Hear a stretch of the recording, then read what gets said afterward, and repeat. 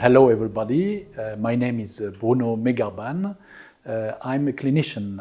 I work in the intensive care unit in a university hospital in Paris.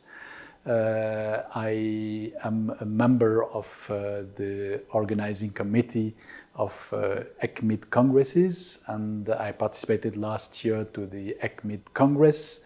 It was great. My field of interest is management of severe infections and mainly life-threatening conditions related to bacteria in the ICU.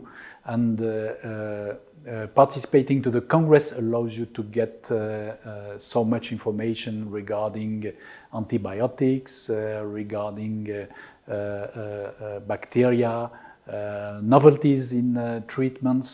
So it's an exciting meeting, allowing you also to meet so many people from diverse countries. It's probably the most important congress in the world in the infectious disease field.